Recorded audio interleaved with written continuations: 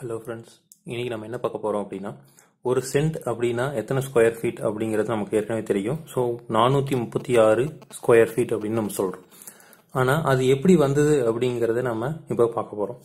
So முன்னெல்லாம் பார்த்தீங்க அப்படின்னா நமக்கு வந்து டேப் அப்படிங்கிறது இருக்காது. ஸோ டேப்பு பதிலாக என்ன பண்ணிட்டு இருந்தாங்க அப்படின்னா செயின் அப்படிங்கிறத நம்ம யூஸ் பண்ணிட்டு இருந்தோம். ஸோ பழைய காலத்துல இருந்து நம்ம என்ன பண்ணோம், செயின் அப்படிங்கறத யூஸ் பண்ணிட்டு இருந்தோம். ஸோ அந்த செயின் பார்த்தீங்க அப்படின்னா எவ்வளவு செயின் இருக்கு அப்படின்னா 20 மீட்டர் செயின் தான் வந்து நம்ம மேக்ஸிமம் யூஸ் பண்ணிட்டு இருந்தோம். ஸோ அந்த 20 மீட்டர் செயின், மீட்டர் அப்படிங்கறது வந்து நம்ம தமிழ் டைமென்ஷன் கிடையாது. ஸோ நம்ம என்ன பண்ணோம், ஃபீட் அப்படிங்கறதுல தான் நம்ம மெஷர் பண்ணிட்டு இருந்தோம். ஸோ இப்போ இந்த 20 மீட்டர் அப்படிங்கறது என்னன்னா 66 ஃபீட் அப்படிங்கிறது நமக்கு தெரிஞ்சது. ஓகேவா? ஸோ இப்போ ஒரு மீட்டர் அப்படிங்கிற 3.3 அடி அப்படின்னு நமக்கு தெரியும். ஸோ அதனால வந்து என்ன 66 ஃபீட் அப்ராக்சிமேட்டா வருது.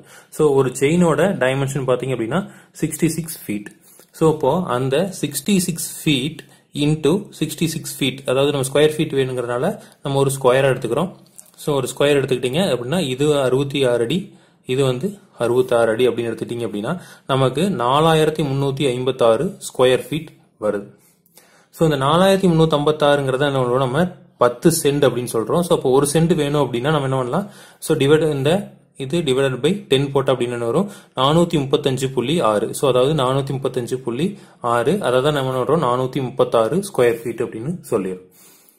ஓகேவா? ஸோ இப்படித்தான் வந்து நமக்கு ஒரு சென்ட்னா வந்து 436 ஸ்கொயர் ஃபீட் அப்படின்னு வந்தது.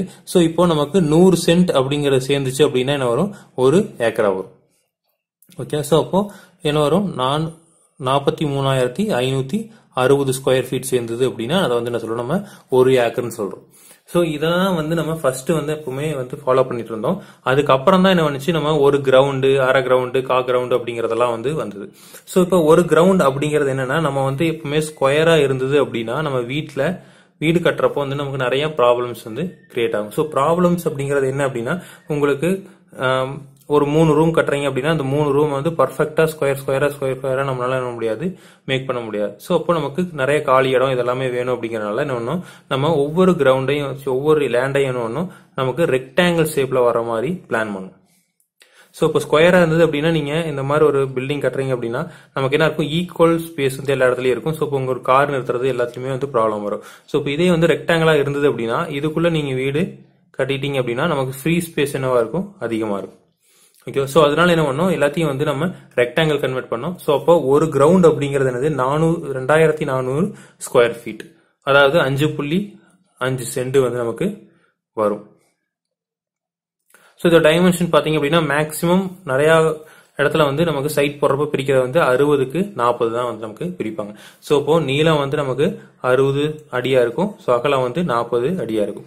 ஸோ இப்போ இதே வந்து என்ன பண்றாங்க, அரை கிரவுண்ட் விற்கலாம். ஸோ அரை கிரவுண்ட் அப்படிங்கிறது என்னது 1600 ஸ்கொயர் ஃபீட், அதாவது 30க்கு 40. ஸோ அதாவது இது வந்து என்னவா இருக்கும், 40 அடியா இருக்கும், இது வந்து 30 அடியா இருக்கும்.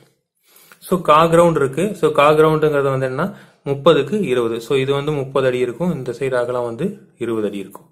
ஓகேவா? ஸோ இப்போ நமக்கு ஒரு நல்ல வீடு கட்டணும் அப்படின்னா மினிமம் ஒரு கிரவுண்டா இருந்தா மட்டும்தான் என்ன வரும், ஒரு இண்டிவிஜுவல் ஹவுஸ் வந்து நல்லா நம்ம கட்ட முடியும், நல்ல ஸ்பேசிஸ் எல்லாமே வந்து விட்டு கட்ட முடியும்.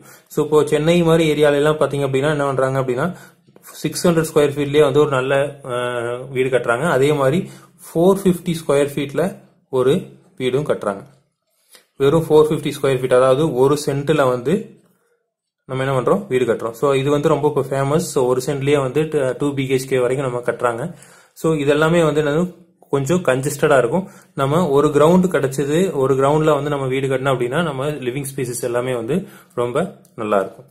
தேங்க்யூ.